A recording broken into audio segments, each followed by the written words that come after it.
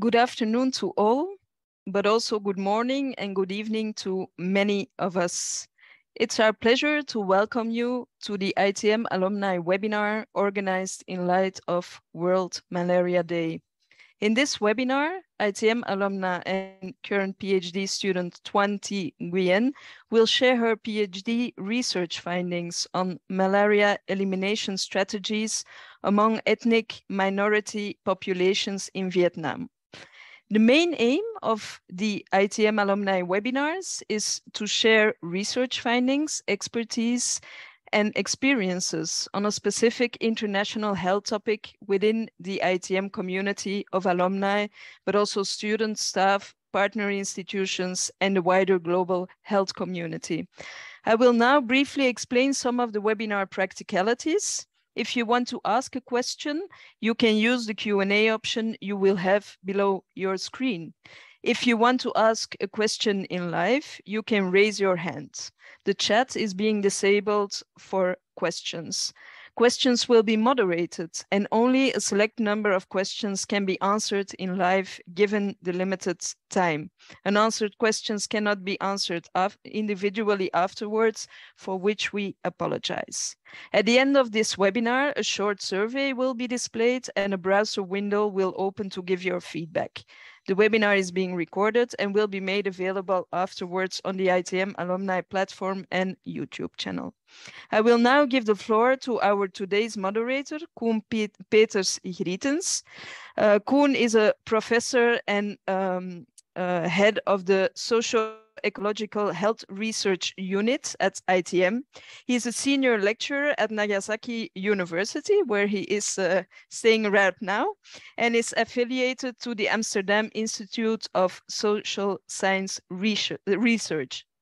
He holds a PhD in social and cultural anthropology and has conducted extensive research on social-cultural factors related to infectious disease transmission dynamics, community perceptions on health and illness, and their impact on the effectiveness of disease prevention, control, and elimination strategies.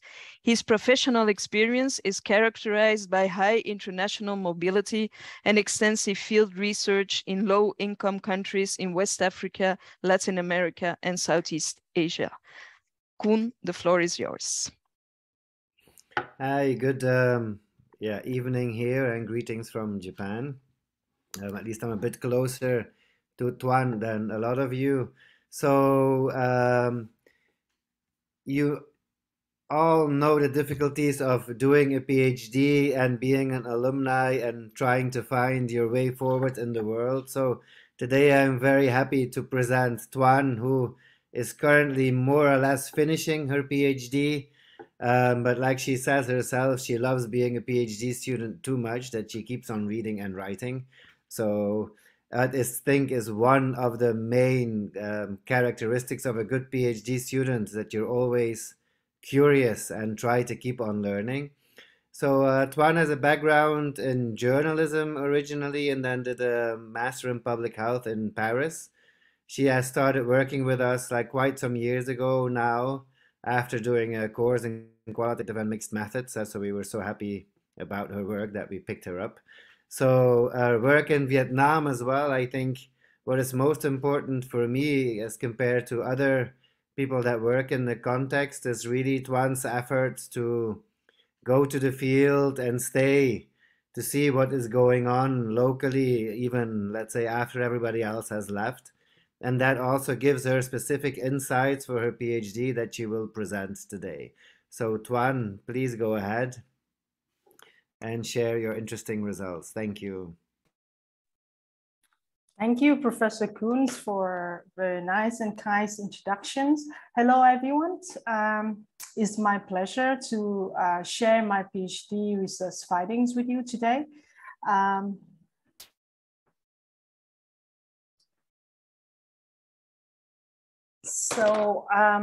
My PhD research is part of a long-term scientific collaborations between the National Institute of Malaria in Hanoi and the Institute of Tropical Medicine in Antwerp. So a little bit about malaria in Vietnam. Many scholars refer to malaria in Vietnam as forest malaria. This has a reference to Anopheles dirus, which is the main vectors responsible for malaria transmissions in the country. So dirus is mostly found in natural forests, and it has quite complex behaviors, including outdoor resting and early bitings.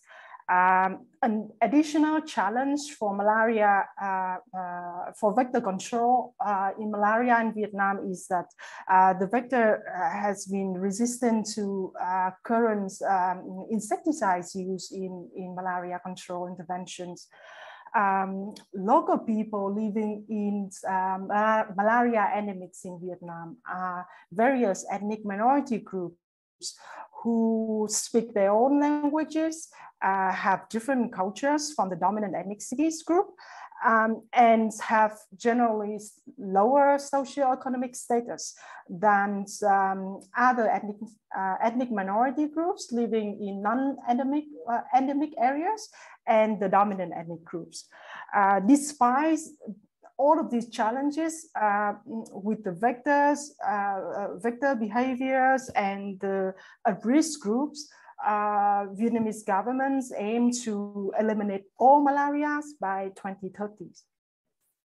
So the national malaria strategy is to scale up existing interventions targeting populations with mobility.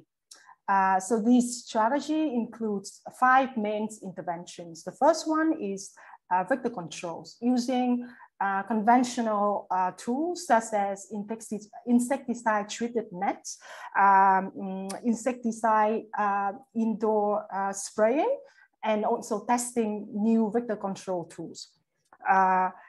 They also include active case detection, testing, treatment, and surveillance, health campaigns to raise public awareness, and banning artemisinin monotherapy, and research on drug resistance and new treatment regimes. So I'm going to present our first studies on the effectiveness of malaria elimination strategies in South Central Vietnam. So the study took place in Bắc Ai district of Ninh Thuan province, where the red bubble is on the right of the slide. The main local populations in Bắc Ai are people of Rackle ethnicities. They are one of the 53 ethnic groups in Vietnam. And the main ethnic group is the King ethnicity. So the study objective is to understand the contributions of human mobility to persistent malaria transmissions and the implications of mobility to malaria elimination strategies. We use an exploratory sequential mixed methods designs with the first qualitative strand to explore the context and the study topics. Then we use the main findings from the first qualitative strand to inform the designs of the surveys in the quantitative strands. And after that, we conducted a second qualitative study to contrast findings and also to enrich the interpretations of the meta data set. So in the first qualitative strands, we conducted 2 periods of fieldworks. Each was in a month. We made observations, informal conversations, interviews, group discussions with local people. We selected them purposely and gradually, and we used concurrent thematic analysis. In the cross-sectional surveys, we used representative sampling. In the first survey, we recruited household participants, and in the second surveys, we recruited household members. The quantitative data analysis was descriptive analysis, multinomial, and binary logistic regressions. In the second qualitative studies, we use the same sampling and analysis strategies, and we also conducted 2 periods of fieldworks, with each was in about a month. So now I'm going to talk about our findings on mobilities and how it was play out in relation to exposure to the vectors, the uptakes, the bed nets, and public health services. So we first looked into vector exposures in where people lived. I'm going to show a video. So this is the new village where the government resettles the Rackle people. People were provided with brick houses and bed nets and other public services, but people couldn't afford the living costs in the new village. People moved back to their traditional territory where they call the old village. They organized their societies and continue slash and burn agriculture. Living and working conditions was very hard, but people didn't have to pay for daily food and agriculture inputs such as electricity, fertilizers, and irrigation service.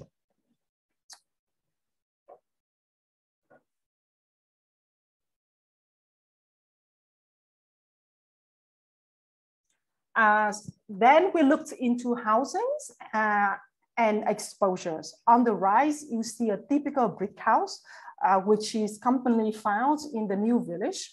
It has closed structures and made of strong materials, but people didn't live in this house for all year long. On the right, you see a typical traditional house of the Rackle, which is made of naturally, locally available materials. It usually has a gap between the walls and the roof, and also gaps between wooden planks in the walls, which mosquitoes and insects could come in the house. People live in the old village, combine slash and burn agricultures and other subsistence activities in the forest, like fishing, logging, collection of forest vegetations. Some of these activities required people to sleep in the forest. On the right, you see a temporary shelter for people who needed to sleep in the forest. On the left, you see the temporary shelter, and on the right, you see people sleeping in the open in the forest. The government imposed regulations on forest lands and forest resource management. So the government has turned the traditional Rackle territory into protected forests. People were not supposed to live there. And this has direct impacts on vector control interventions. People who stays in the old village couldn't reveal their mobilities and location in the forest because that might imply legal consequences on them. And the local malaria control program couldn't easily identify and target them because people didn't reveal their status. And also local malaria program wasn't supposed to provide bed net or health services in areas that isn't considered residential areas like the forest where the Rackle live. Next, we looked into uptakes of bed nets. We observe bed nets in all villages. You see on the left, bed nets being discarded in the nature when it was torn or when it was broken. We also observe alternative use of bed nets. On the right, you see net was being cut to cover the gap between the roof and the walls of the house. We observed bed nets in the new village, but similar to the old village, all the alternative use of bed nets was seen in many occasions. Like this picture shows, net was used to protect animals from entering the garden. We found that the ownership of bed nets was much higher than the new village, than the old village. For example, 55% of households had bed nets. had at least one bed net for average of 2 persons in the households. These figures in the old village was only 5%.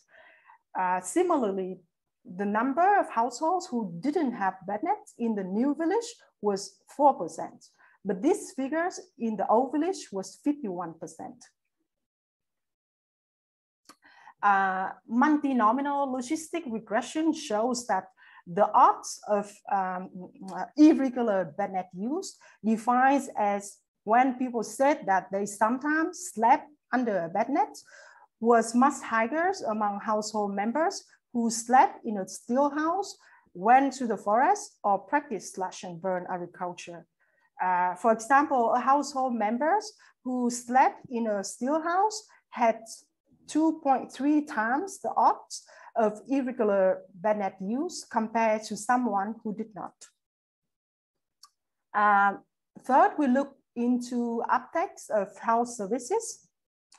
We found that 65% of household representatives heard of malaria before. 57% of them said that malaria could be cured.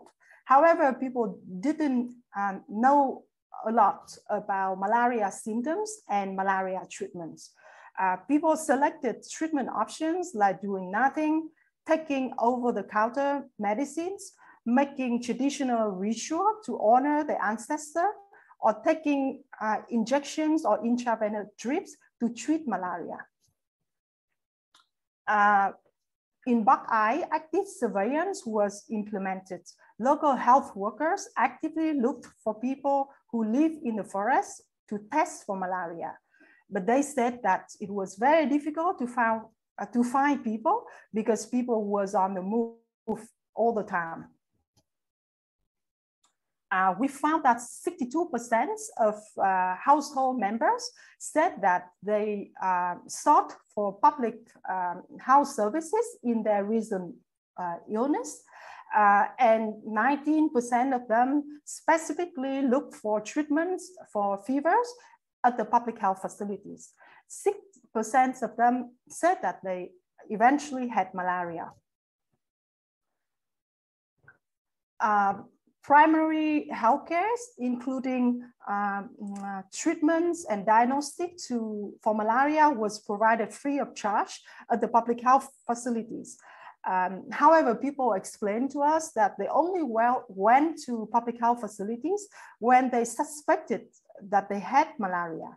For fevers, they prefer buying over-the-counter medications in the private sectors to reduce traveling distance and times, and also the long waiting times at the public health facility. So the implications of these findings on mobilities to malaria elimination strategies. First, the study shows that people chose to be mobile in the forest for various purposes. And forest mobility among the Ruglays was closely linked to their socio-economic strategies. So this implies that the local malaria elimination strategy needs to improve their assumptions. This assumption was by settling the Ruglays in new villages, people would end mobility and activities in the forest. And by providing malaria interventions and services in new villages, it would be sufficient to eliminate forest malaria.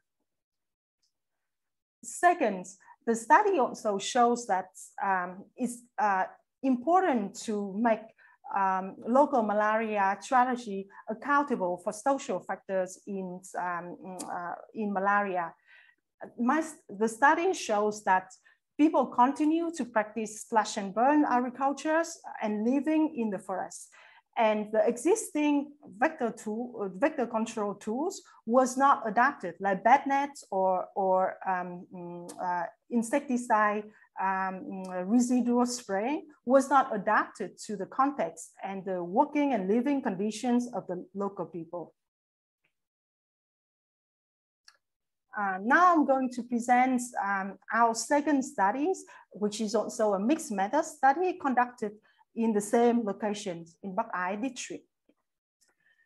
So the context of the second study was that there has been a recent change in malaria epidemiologies in Vietnam.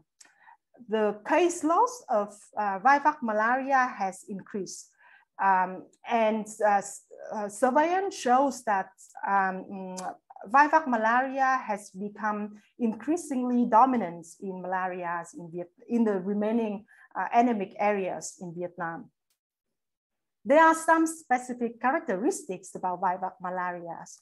First, it causes a dormant phase in the liver that is asymptomatic and undetectable by existing blood testing tools. Second, it could cause relapse months, even years after the initial infections. And third, primaquine, which is the first line treatment for vivax, requires 14 days of treatment administration, and it could cause severe side effects among patients who are G6PD deficiency. So G6PD testing was not systematically provided to malaria patients prior to this study. G6PD testing requires quite certificated laboratory capacity and facility. In Vietnam, it was available in specialized hospital and at national level. At the district and community level, this testing service was either absent or fragmented. So the idea in this study was to design and develop a rapid diagnostic test for G6PD, which is easy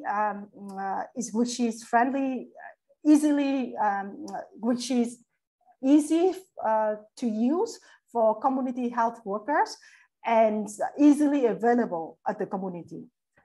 However, it requires each patient to give at least 7.5 milliliters of venous blood to run the test. So in this study, the objective was to explore the acceptability of radical cures and G6PD testing among Raclay community members. So we use a similar mixed method study designs as the first study. The only difference in the study's designs in this study is in the quantitative study. We conducted two surveys. The first one was with household representatives. We used randomized sampling. And the second surveys, we recruited patients at health facilities. By patients, we screened for those who had fevers within 48 hours before their medical service, older than 12 months of age, and consented to participate in the study. And we only use descriptive analysis as a quantitative analysis strategies.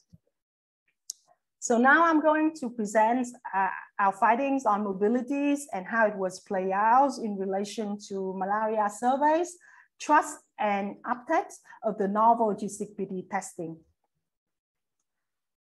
So in this study, obviously we have conducted qualitative studies.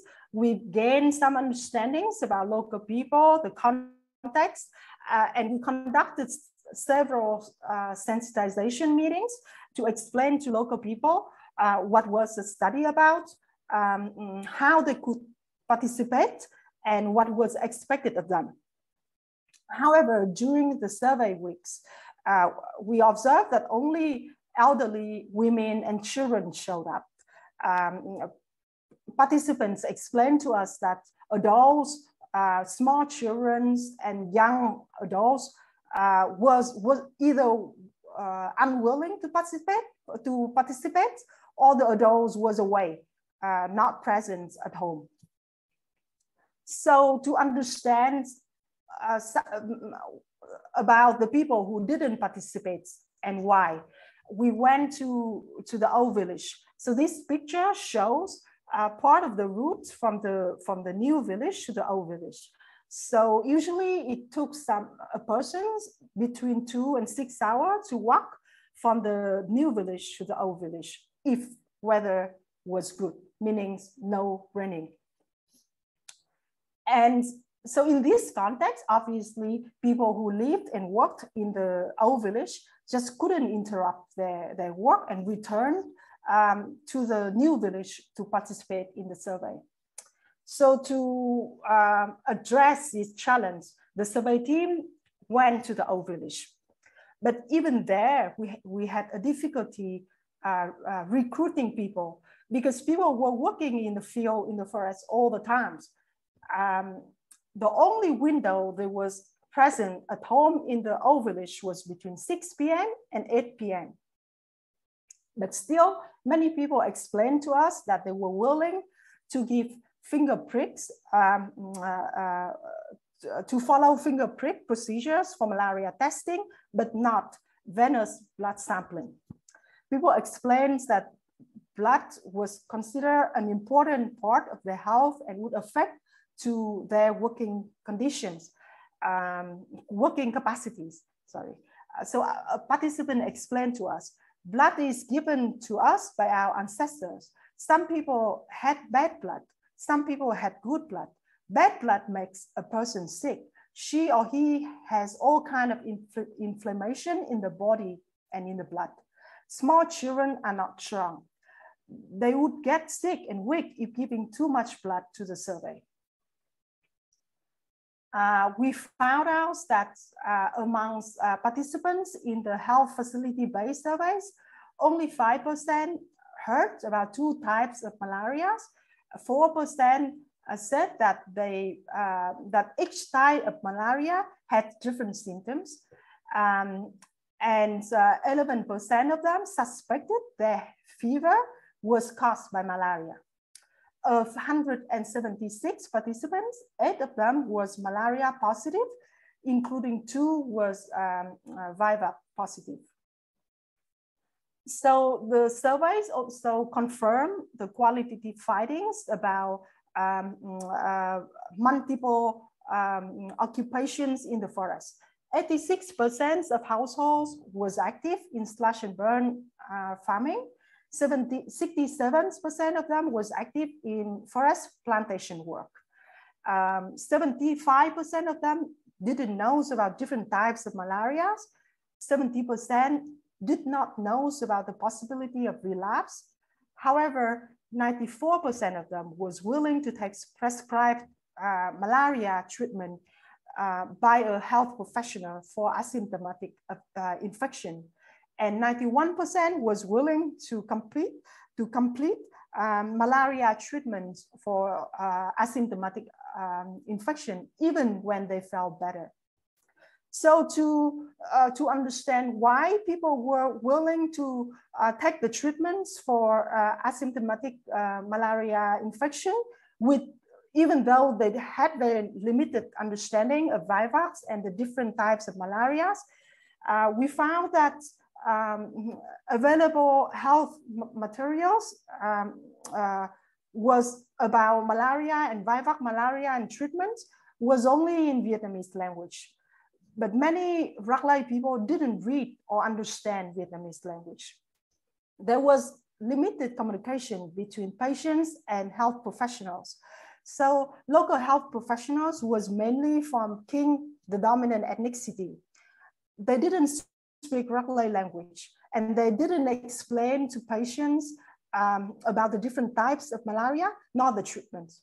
On the side of the patients, they were unwilling to ask their doctors about the diagnosis and treatments because they was afraid the doctor would complain that they were taking times or that they challenged the medical knowledge of the doctor. Language barriers and complicated inter-ethnic relationship also influence trust in biomedicine. A malaria patient explained to us, when I was told by the nurse that I had malaria, it was wrong. I felt wrong. I do not dare to doubt the diagnosis by the nurse, but I could not believe the results. I have lived my entire life in the forest and never had malaria. I can't believe that I had malaria. Another participant, another malaria patient explained to us, I do not know which disease that I had. Only the doctor knows. Even if they explains at all, there was no way that I could know which disease that I got. I only knew where I had pain in my body, my head, or my arm, but I would know if it is a bad doctor. Bad doctors could not cure me, and still they charged me a lot of money. Mobility and trust also have a direct impact on diagnosis and treatment treatment practices for VIVAX. So in theory, health professionals would give VIVAX patients 14 days of primaquines and assumes their adherence.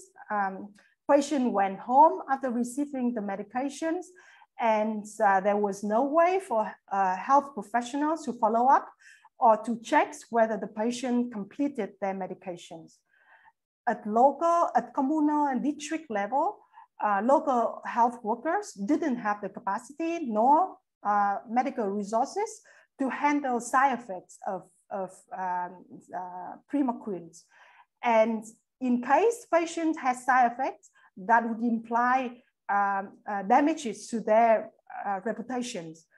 For that reason, local health workers had fears of giving full doses of primaquine to VIVAX patients. So the implications of the study findings to the local malaria elimination strategy is the study shows that mobility presents a different kind of challenge to malaria surveys and studies on new biotechnological solutions for malaria eliminations. The study shows that even when a biotechnological solution, such as GCPD testing, was available to the local population, but if people do not trust health professionals and have concerns about the safety of the medications and the necessary of blood testing, the rollouts of novel GCPD testing and radical cues is expected to face limited uptake among the local population. So based on the two studies, we draw up some recommendations. The main recommendation is that public health interventions are not and should not be independent from the local context. The problem of mobility and persistent malaria transmissions require innovative methodological approaches, and that formative research with iterative processes that include community participations would offer a way forward in working with marginalized communities and include their voices in the intervention designs, implementations, and evaluation, and eventually would improve the overall uptake and effectiveness of local malaria elimination strategies. So I'm going to end my presentation here. I would like to thank the participants in the studies, the local authorities in Bắc Ai and Ninh Thuan province, and the study team's members of the National Institutes of Malaria in Hanoi and Institute of Tropical Medicine in Antwerp. Without them, it would be impossible for my PhD research. Now I look forward to questions and exchange with you from the audience. Thank you.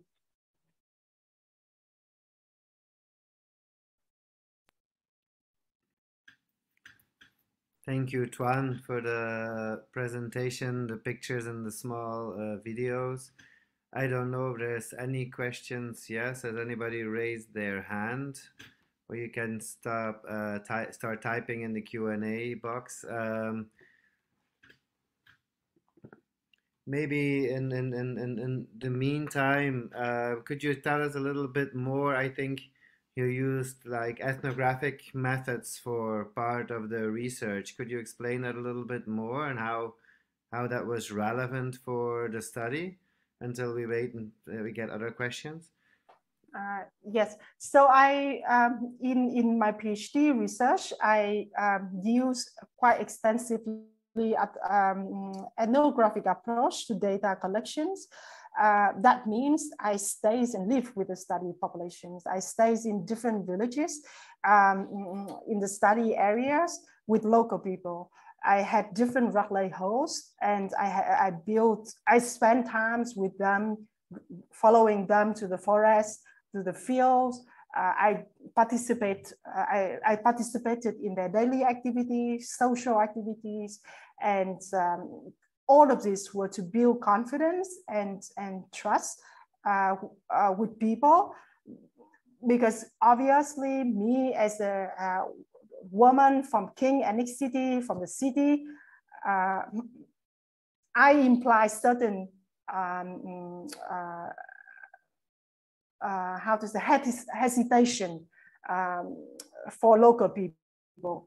So with this awareness, I was actively using ethnographic approach, and I found that it's offer me rich data and also help me to be aware of my personal bias, and also work on my bias in data collections and interpretations of findings.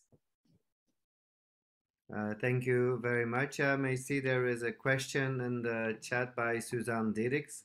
Asking you to explain a little bit why is there some specific forms or types of distrust between the populations and, for example, the health staff, public health?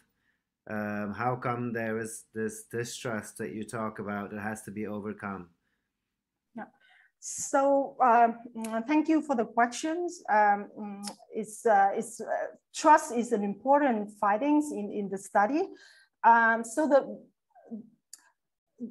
the background for the distrust or mistrust among the population at the highest level had to do with the resettlement of Ragleys out of the forest, moving them out of their traditional territory and putting them in the new village where they are even more disadvantaged in terms of socio-economic activities. And the second, the integrations of King ethnicity, King, the dominant ethnicity, in the Ragley traditional territory, and assigning important positions in the local government to the dominant ethnicity groups, and the dominance of King health professionals in the local health system also implies,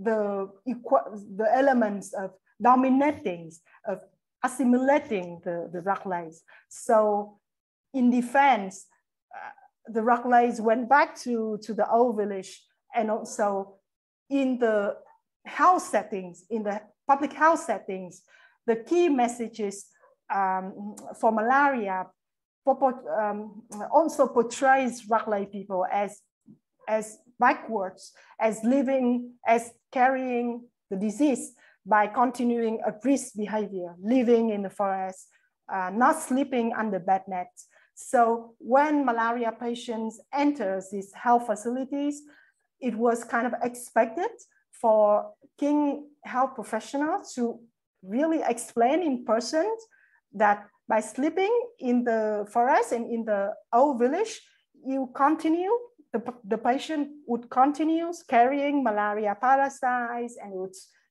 continue sustaining malaria transmission, causing burdens for the local health system and the local governments, and that the interpretations on the patient side. So all of that, the general inter-ethnic relations and limited communications, and also the focus very much on risk behavior change, make the patients on really the silent end, that the patient had nothing to say and couldn't say anything, and having to accept the message is having to accept to the government interventions on them, which further put them further into poverty. Because if they didn't go to the forest, there wouldn't be economic opportunity for them in the new village. There wasn't available farming land for them in the new village. So yeah, sorry for my... No, a related question, or the second part of the question then, is if like community participation is realistic in under these conditions. It's simply not practical at all. People had to work every day in the fields, and they had to go from one spot in the forest to another, because the availability of small valley in the mountains was limited. So that's where they went for farming in the forest. So people don't have one particular spot in the forest. They could have several. So it means that people move to many locations in the forest for farming. So demanding people to be present in the new village for community participation, meaning they have to abandon their farmings, taking a long distance to go back to the village and participating in the solutions for malaria that was imposed by the people from the higher socio-economic status who criticize or who kind of thinks that their living and their residence in the forest is bad or is negative. Thank you, Thuan. Another question from Sien de Koning is, what did you find the most difficult doing field work with mobile populations in Vietnam? For me personally, building trust and language barriers was the two main challenge. I could overcome living for weeks without, or days or weeks, in very limited conditions, without electricity, without mobile phone coverage, and having to walk and in the heat, blah blah blah. But language barrier was a real challenge for me. I wanted to speak the language of local people, but I couldn't spend really the times on, by spending time on building trust, collecting data within the limited time of the PhD timeline, it wasn't really possible for me to spend time to learn the language. I could speak basic words and sentences in their language, but meaningful conversation wasn't possible. Wasn't possible for me. Thank you, Thuan. Another question, for example, here from, just think you can answer relatively briefly, is about from Sun Soka about the acceptability of long-lasting nets in Vietnam as part of the malaria control interventions. So the studies in Ninh Thuan's pointed to better presence and use in both new village and old village, but people didn't bring the net to the forest to sleep in the open air, for example. It was because it wasn't possible for them, and it wasn't useful for them to bring the net to the forest.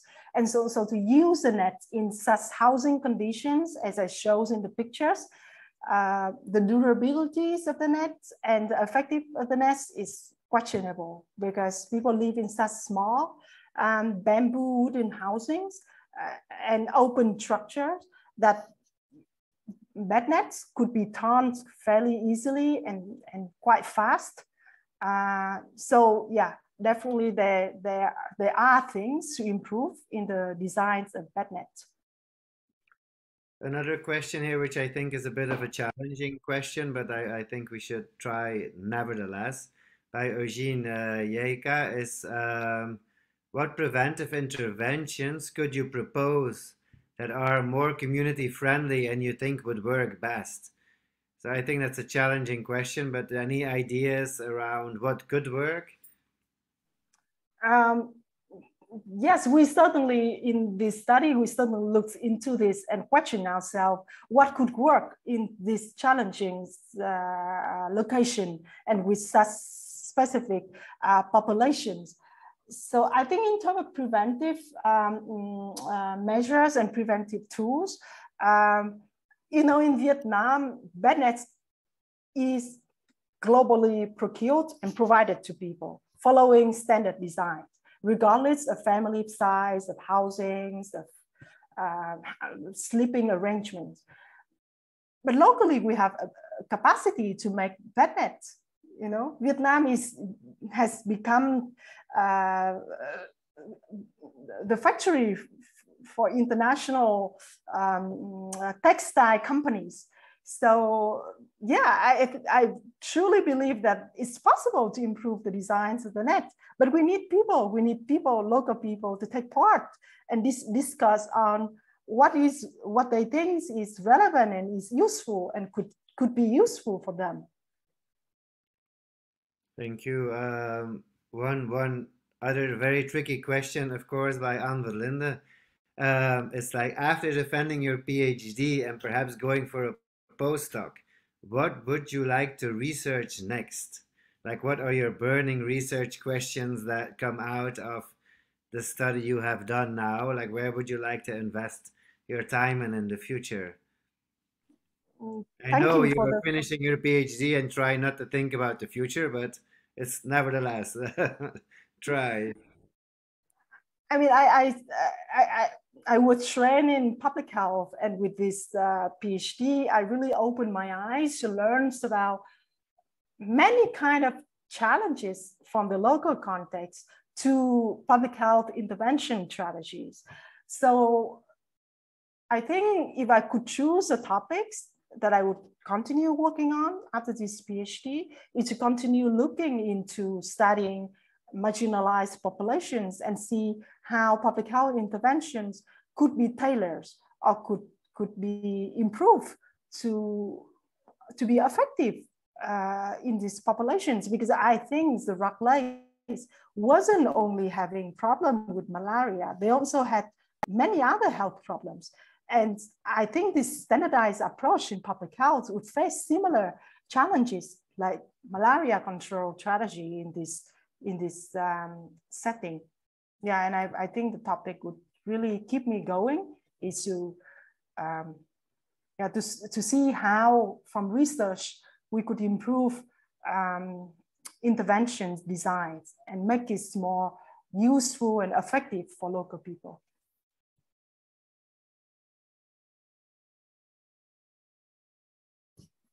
Thank you. Srun also has a question like, what about outdoor biting? Any preventive measures for outdoor biting? How do you see outdoor biting?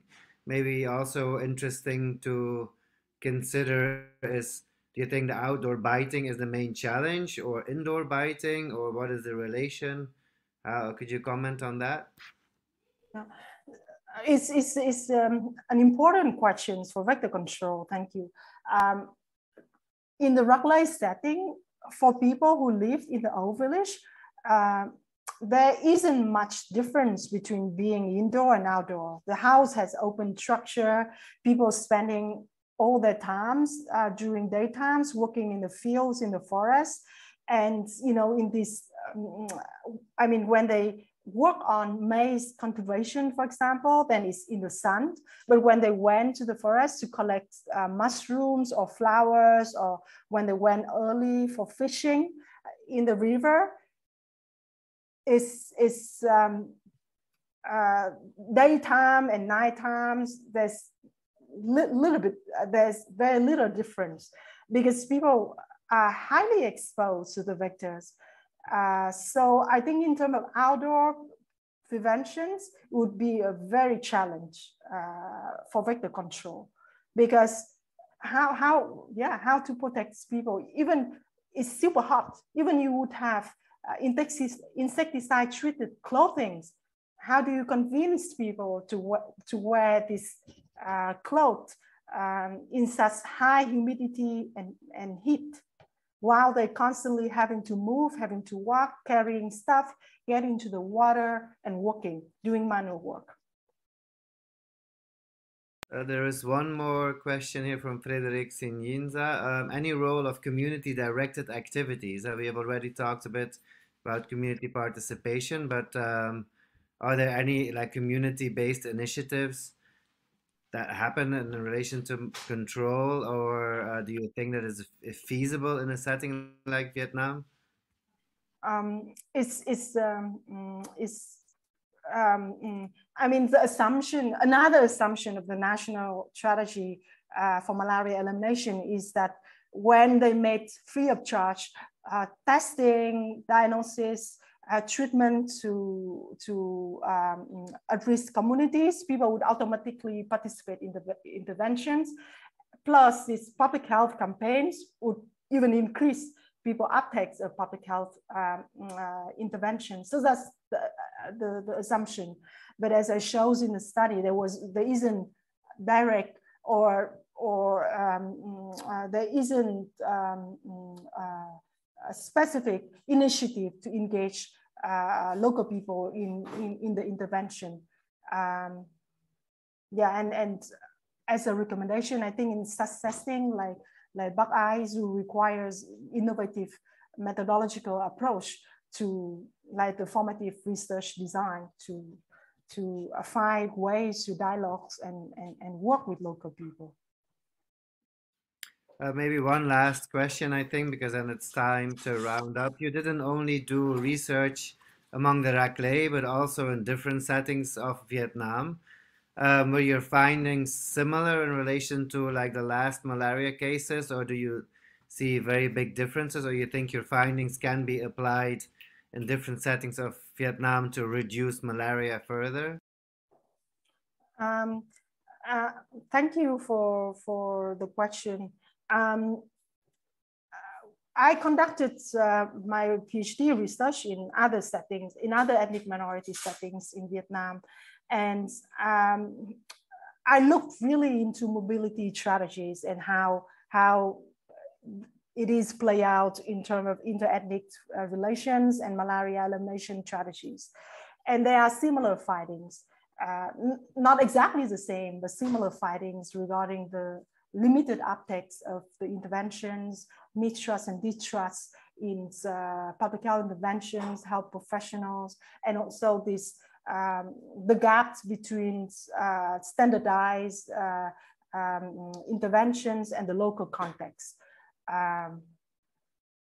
So yeah, that implies that is important and relevant to understand why and how people are mobile in the forest, and what are the implications to malaria control, and how also ideas on how malaria interventions could or should modify their strategy to improve the effectiveness.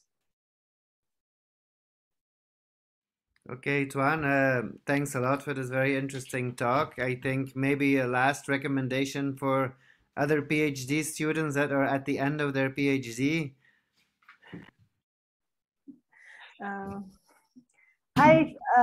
I mean, I'm so grateful for having this opportunity to do PhD research in my own country and in my own settings, and it's personally it's very fulfilling and intellectually meaningful for me.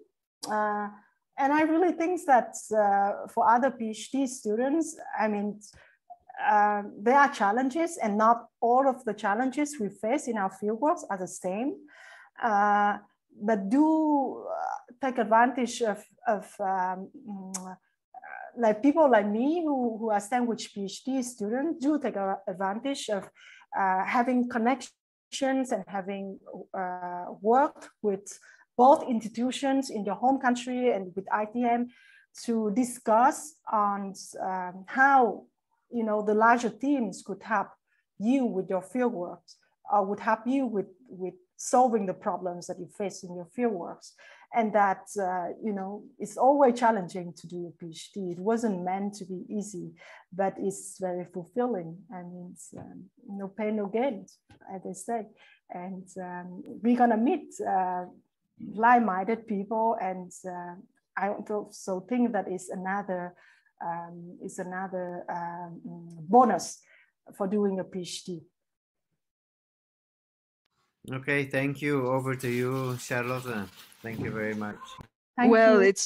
it's also to me to say thank you very much to Thuan for sharing your research findings of your PhD. Also Koen for the moderation of this webinar, and also to the participants for sharing your questions and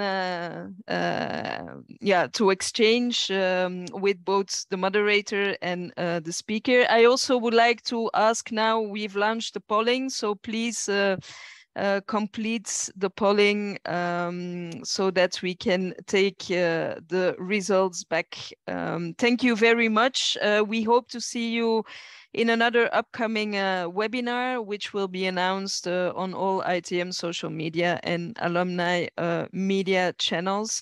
Thank you once more, Thuan. All the best also with sharing the final results of your PhD. And in the meantime, to all stay safe and healthy. Thank you.